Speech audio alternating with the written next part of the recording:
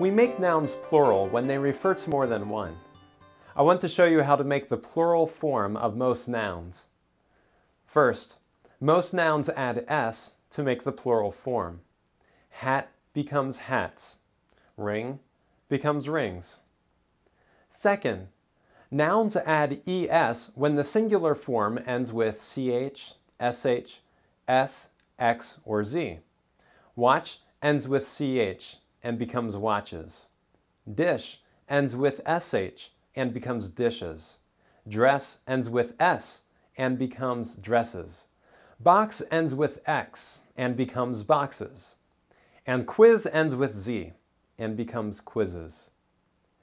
Third, nouns replace y with ies when a consonant comes before the y. Family ends with the consonant L and the letter Y and becomes families. City ends with the consonant T and the letter Y and becomes cities. Day ends with the vowel A and the letter Y and becomes days. Notice that days does not end with ies. The reason is that a vowel, A, not a consonant, comes before the Y. Fourth, many nouns have irregular plural forms. Child becomes children. Woman becomes women. Mouse becomes mice. I don't recommend trying to follow rules that will help you figure out irregular plural forms.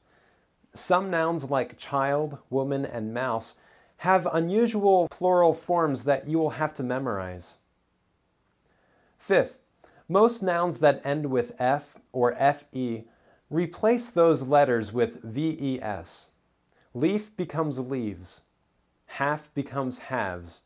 Life becomes lives. These 5 kinds of plurals probably represent more than 90% of the English count nouns that you will see. Several other kinds of nouns have plural forms that follow different rules. Some nouns that end with o add es to the plural form. Examples include heroes and echoes. Some nouns that end with a add just e to the plural form. Examples include vertebrae and larvae. Some nouns that end with us replace those letters with a or I. Examples include alumni and corpa. Some nouns that end with replace those letters with a. Examples include bacteria and media. These are just some of the rules for plural nouns that appear less frequently than other nouns. Focus on learning the forms of the first 5 kinds of plural nouns. Now it's your turn. In another video, I gave you some vocabulary for clothing and clothing accessories. Your writing assignment is simple. List some clothing accessories that are in your house. For example, you might write, "In our closet, we have many coats, hats, scarves, and sunglasses.